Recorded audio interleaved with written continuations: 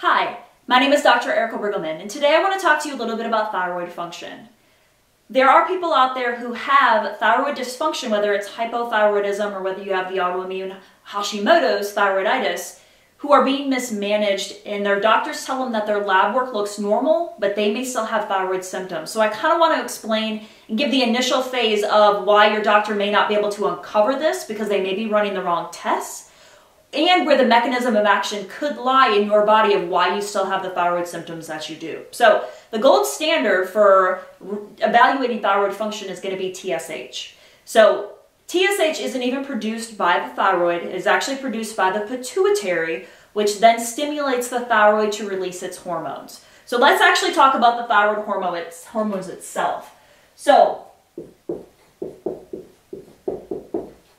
the thyroid is going to produce two separate hormones. We have T4, which is inactivated thyroid hormone, and then we're going to have T3, which is going to be activated. It's ready to go. So T3 can go right to the cells and can be utilized. And you have thyroid receptors on every cell in your body, so that's a lot of places.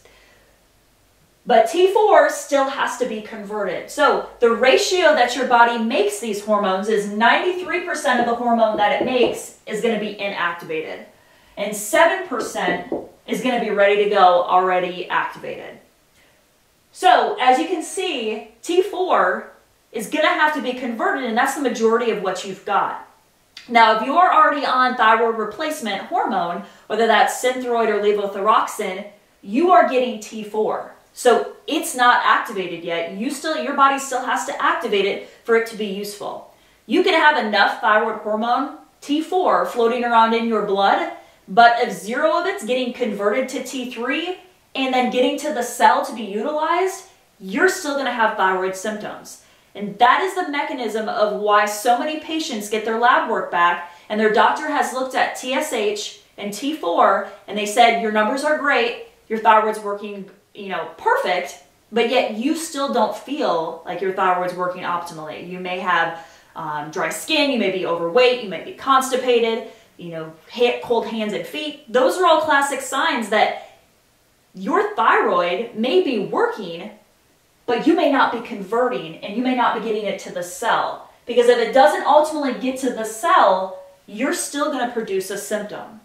So I just kind of wanted to explain a little bit today about that thyroid. I'm going to make some follow-up videos here where we're actually going to be diving into how does your body convert thyroid hormone to active thyroid hormone. So we'll talk about the places in the body where that can go wrong and what mechanisms of actions can be addressed so that you can get thyroid hormone to the cells that is activated and ready to go. So if you are suffering from any sort of thyroid dysfunction and still don't feel normal, or if you know somebody that is, please share this video and let them know that I'm going to be making follow-up videos. And it might uncover truly what's going on in your body and give you a little bit of insight.